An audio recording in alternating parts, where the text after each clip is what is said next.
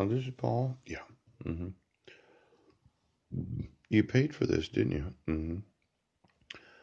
You paid people, or what looks like people, to fabricate fake emails. Yeah. hmm With the intention of saying that I sent them. Yes. So that you could say I was crazy. Right now. hmm So that you could frame me for mental illness when I'm not mentally ill. Yeah.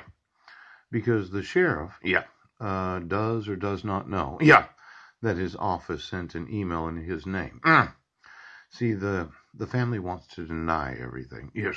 Well, my secretary sent it. Yeah. I didn't really say that she could, but I didn't say that she couldn't. Right now. Yeah.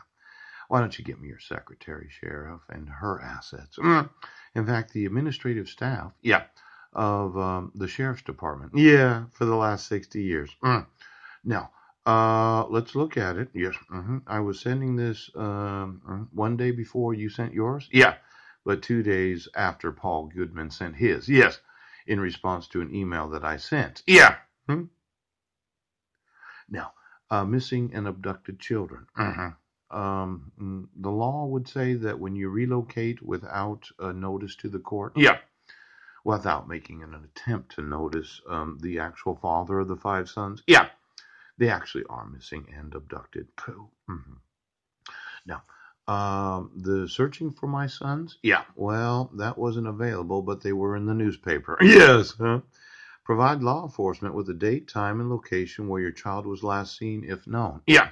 Happened to be at 7 a.m. Ouch. On July 2nd of 2011 when I did see, yeah, my sons at the Guam Airport Hotel. The names and last person people who saw your child, if known. I provided their names, their birth dates, and their social security numbers. Yeah. Now, I tried to be as helpful as possible to law enforcement. As you can see, my right to due process is not or has not been protected. Yeah. The petitioner and the protected person did not sign the court documents. Yeah. My sons are missing and disappeared. Yeah. I want an email and I want my rights enforced. Yeah. The protection order, Brent. Right now. When is a protection order enforceable under full faith and credit? Yeah. It is enforceable under full faith and credit. Yeah. When the court has subject matter. Yeah. And personal jurisdiction. Yeah. That's when it's enforceable. It's not when you sign it. Yeah. Or your lookalike. Now, subject matter, personal, and subject matter jurisdiction. Yeah. Now, Brent, when is a protection order enforceable under full faith and credit?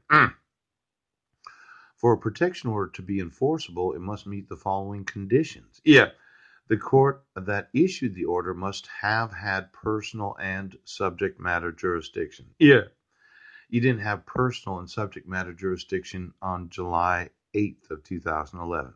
I was in jail. Stipulation order, U.S. territory, Guam. You did not have personal and subject matter jurisdiction when my wife had me arrested on the 27th of May. Yeah. And she petitioned the court to renew the protection order because I was on trial for the false accusation of violating the protection order that you did not have personal and subject matter jurisdiction. Yeah. Now, the protection order that you modified. Yeah. Where I didn't see what it was that Pastor Greg Miller said. Yeah. You did not have personal and subject matter jurisdiction to modify the protection order. Yeah. And then when you renewed it. Yeah. In 2013, and it was mail and publication.